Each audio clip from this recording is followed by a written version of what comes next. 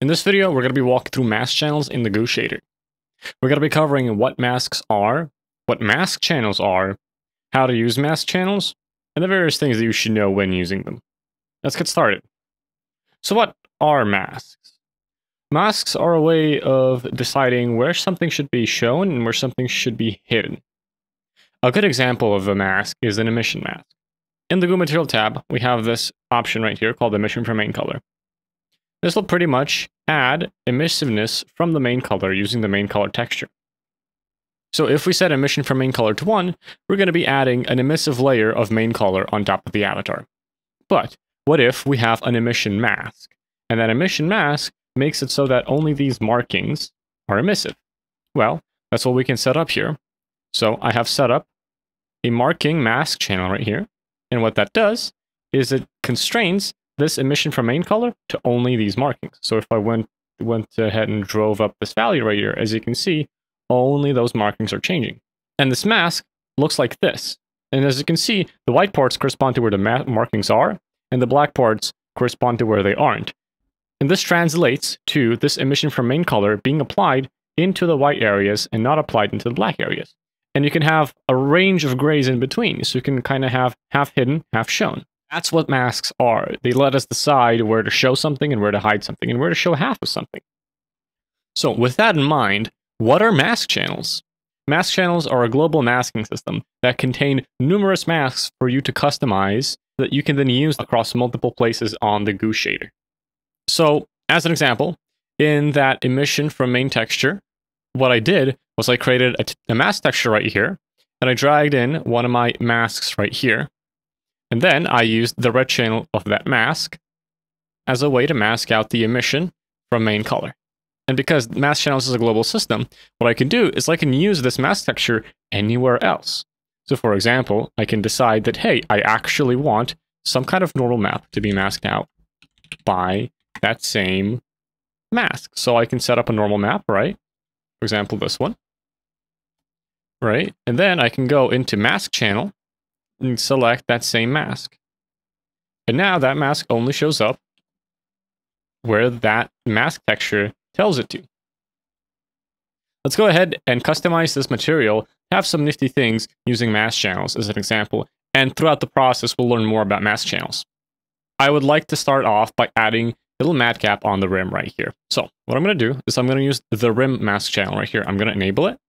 If I preview it, as you can see, this is going to show things around the edges of the avatar. I can go ahead and customize this to make it so that it's really just the edges of the avatar. As you can see, if we move the camera around, it's always the edges. We can use this for things like rim lighting as well. Stop previewing the mask, and you can use these buttons right here to preview masks. They're very useful. Let's go into the Goo material. Let's find a matcap slot right here. Find a matcap. I'm going to be using this one right here. Let's go ahead and open the matcap settings and pick the rim mask channel right here. And now we're masking this matcap by the rim mask. And I'm going to go ahead and I'm going to rename this rim mask to be the matcap rim. Now it's going to show up here in the dropdown so we can know what kinds of masks we're going to be using. Now I want to add another matcap, but this matcap I want to only show up on the inside of the avatar and not on the edges. I pretty much want the inverse of this mask. So how do we do that? Well, let's first off find our matcap that we want to add. I'll use this one right here. And since this is a transparent matcap, I'm going to add alpha as mask. As you can see, the matcap has been applied. Now, I'm going to apply that same rim matcap. And then what I'm going to do is I'm going to invert it using this button right here.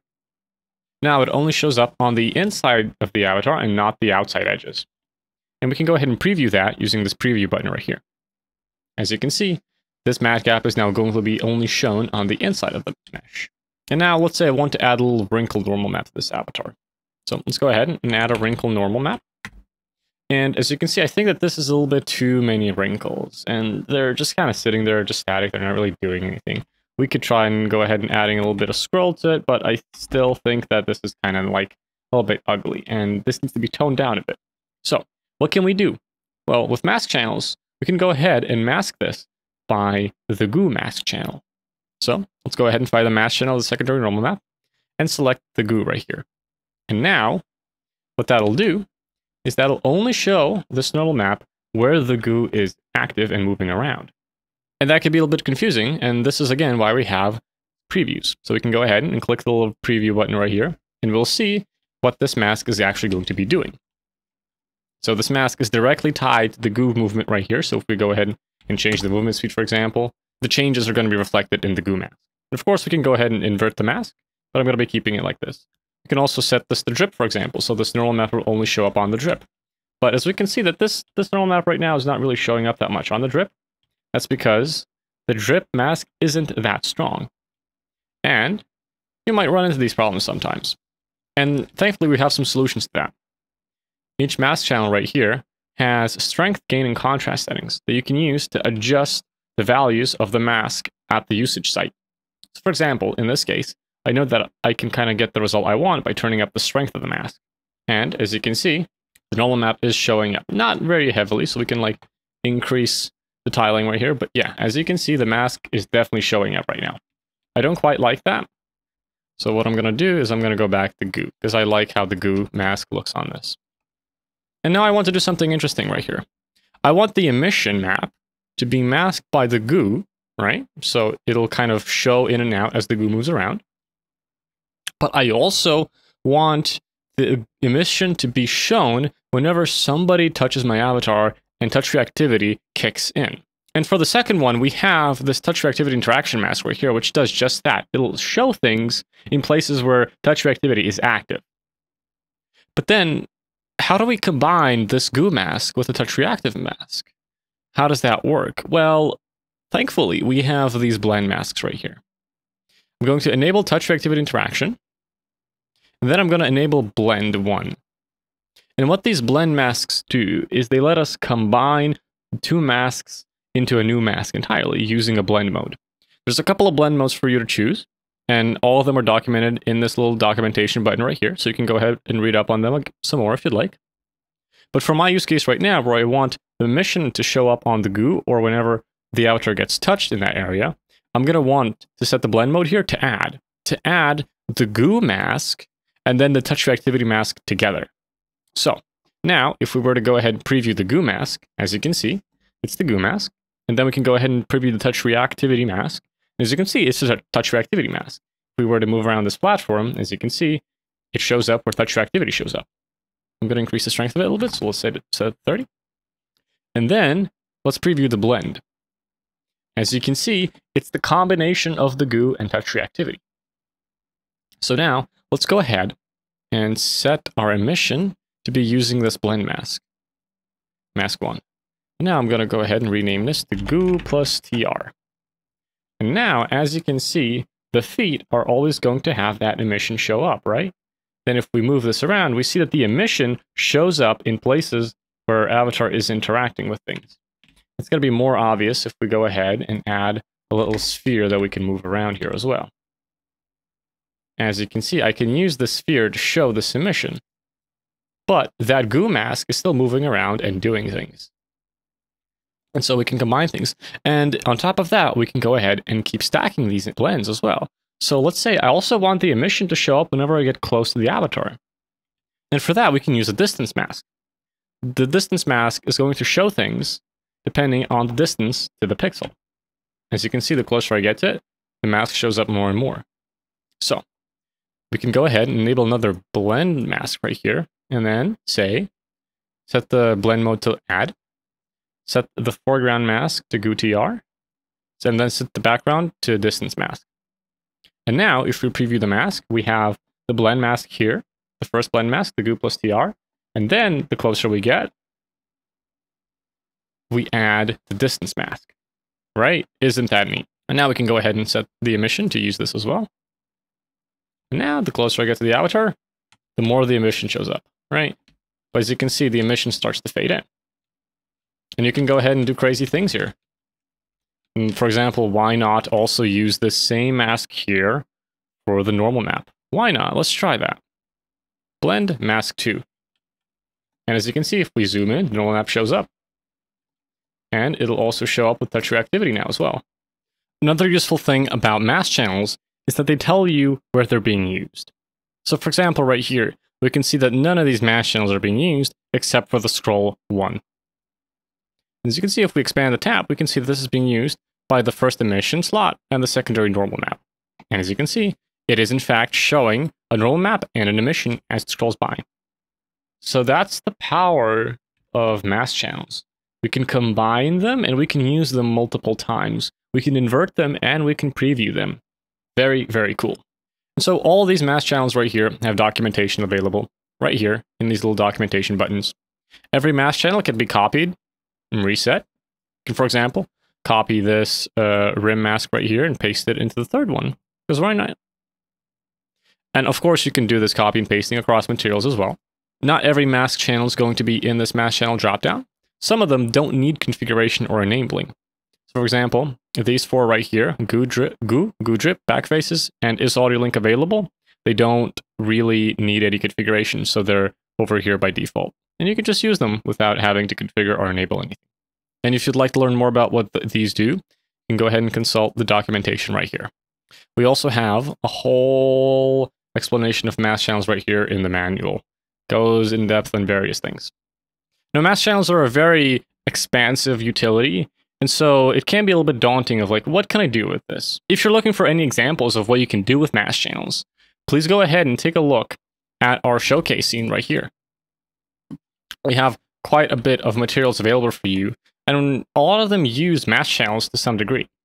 For example, the lava one right here, if we go ahead and double click on it to find the body, then look at the material, we'll see that it uses mask channels quite a bit. And you can go ahead and take a look at what these do. So you can search for inspiration here. We also have an ideas and examples showcase scene, which showcases individual smaller ideas that you can do with the goo shader. For example, emission mask by rim, emission mask by touch reactivity, etc. All right, let's go ahead and talk about contrast, gain, and strength on mask channels. These values are available at every mask channel usage site to allow you for more precise control over the mask at the point that it's being used. So as an example, let's go ahead and set up an added emission color and set that to red. And let's mask it by goo drip. And as we can see, we now have a dripping red emissive color right here. We can go ahead and start adjusting these values. As you can see, adjusting the contrast will make it stronger, but also kind of get rid of a little bit of it at the same time.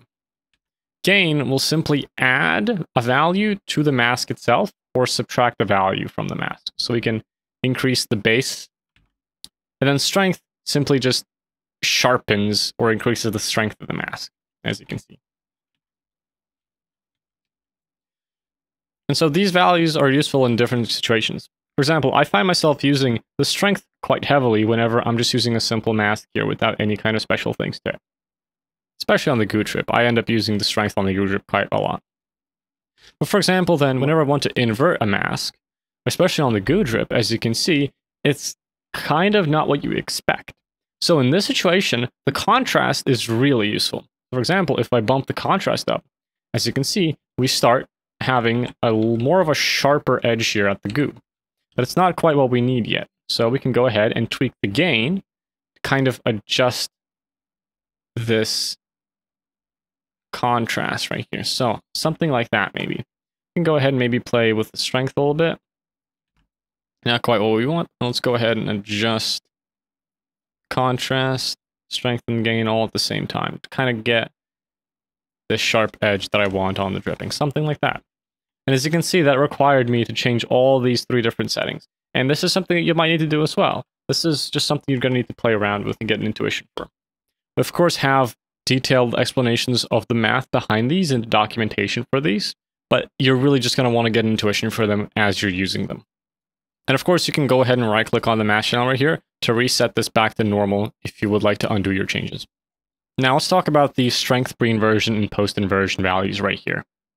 These are a little bit of a more advanced feature, but they're very useful in some situations. So these two both control the strength of the mask, but they control it at different stages. So for example, over in the usage sites, we first of all do the inversion math and then apply these sliders. But over here, pre-inversion strength means that we're going to be applying the strength before applying the inversion math. And that leads us to get wildly different results. For example, let's use a mask capsule right here. and just position it like this on our body. Now let's set up our added emission color to be using this. I'm going to finish. We're going to set this to red. As you can see, that matches the preview perfectly. But now, if we go ahead and invert it, that is now no longer quite what you would maybe expect. But however, in terms of the math, this is exactly what you'd get. This is the negative of that mask, right? But then if we go ahead and we want to make this black part a little bit stronger so that the edges of this are stronger, right? We can go ahead and try to like adjust the strength right here, but this is not giving us the values that we would like, because this is adjusting the strength of the mask after the inversion has been applied. So it's actually strengthening the red parts and not the black parts. So this is where pre-inversion strength comes in, because this is going to actually now strengthen the value of the mask before the inversion happens. So this gives us the results that we'd expect here, as you can see. Whereas post-inversion does not do that. And also the post-inversion right here is pretty much exactly the same as this strength right here. However, this is a global value. So if you have multiple places where you use this capsule mask, you wouldn't have to, for example, animate all of these strength sliders right here, or have them all have oscillators if you would like to adjust the strength of it or hide this mask. You can simply just set this to 0 or adjust it to whatever you like. Animate it, oscillate it, whatever. You can use this as a global hide and show or a global adjustment for this mask, as opposed to having to go ahead and adjust it in every usage site. And yeah, that's about it for mask channels. Have fun!